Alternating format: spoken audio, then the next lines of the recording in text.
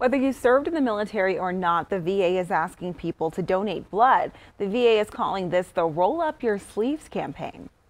We encourage first-time donors. We want people from all different ethnicities to go and give blood. So more than 65% of Americans can give blood.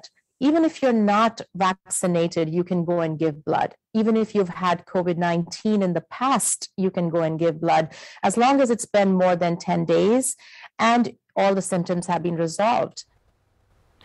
You can make an appointment to give blood at any VA center or private center like Bonfils.